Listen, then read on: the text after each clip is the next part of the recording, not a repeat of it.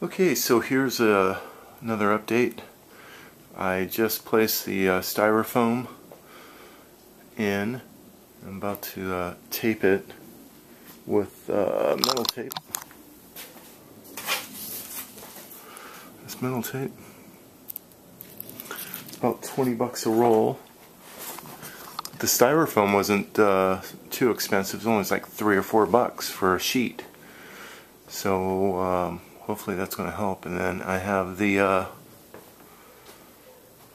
these are just like little vent pipes you buy for like 3 bucks. Laid them flat, sprayed them black on the other side. So this is the back side. That's the back side for the intake. I just screwed the supports in. One screw. I have to get all crazy. So I think I'm pretty much almost ready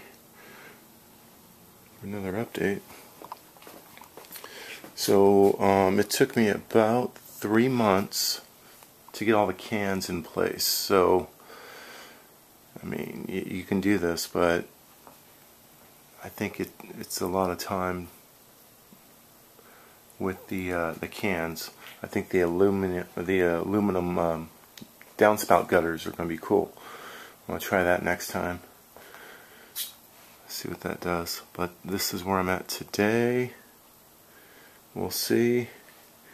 And just on the other side, just kind of, I don't have a screw holding these in place right now, so I'm just take that off. Let's pop that off. So that's what it's going to look like on this side. Reflective through the window. You can see how like it lights up as soon as I do that. Pretty cool.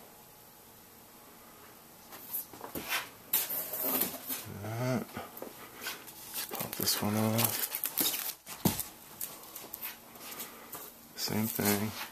Just about a 1/4 inch. Okay, that's the back side. Cans are ready. I just kind of glued silicone to feel in place. Just get more reflective material. Just scrap. Alright guys, so that's where I'm at. I'll check back. See ya.